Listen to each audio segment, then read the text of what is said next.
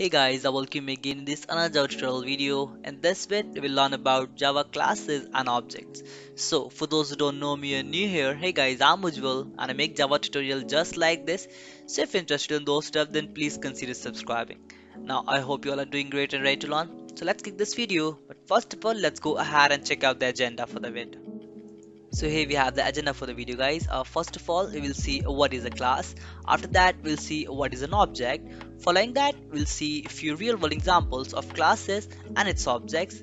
And at last, we will wrap up this video by creating a program where we'll see that how we can create a class and its objects.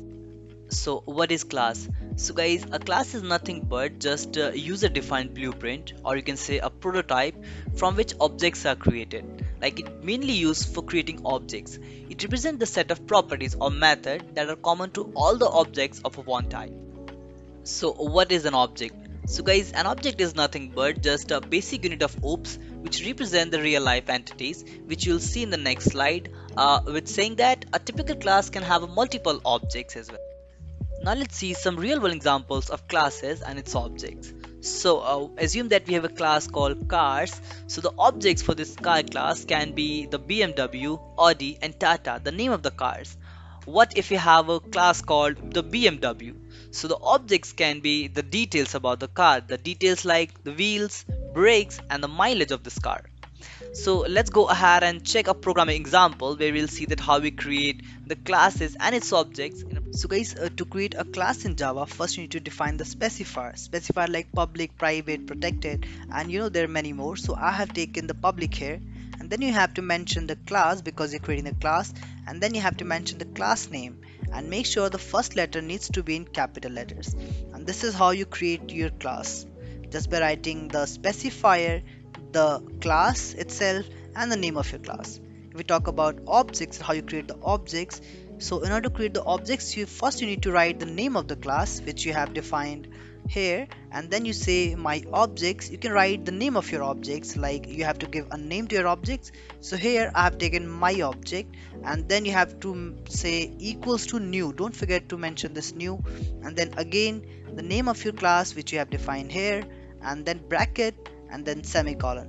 And here you can just call your object. You can say my object.x, and because here is x is 5, if you go here and you say that my int y and you say this is 10, so in this manner you can just come here and say here and then say y. So it will perfectly work fine for you.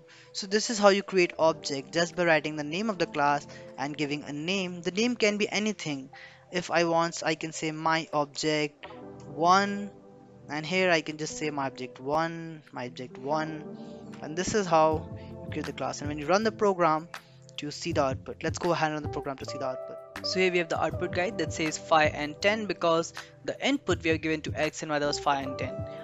In Java we can also create multiple objects, so we can just say the same thing and we can come here and we can paste this here, and just we can say the name of the object is 2 now. So now we have 1a and then 1 2. So this is how we can create multiple objects. So here we have created the multiple objects by saying object 1 and object 2 by giving the different name, but just writing the name of the class, then giving a different name, and don't forget to mention this new and the name of the class with brackets and then semicolon.